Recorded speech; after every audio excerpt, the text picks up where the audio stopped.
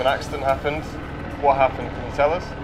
The Superstock race, I was just 2 seconds behind James Cowton. He looked like he lost the front in the left-hand corner, and I saw a bit of an explosion in front of me. Then his bike started like a rocket.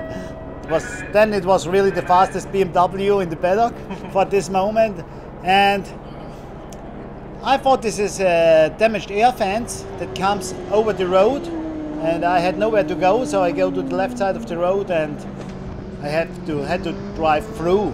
But it was more like a thick plastic only. It didn't make me crash. It was just good. I was just lucky.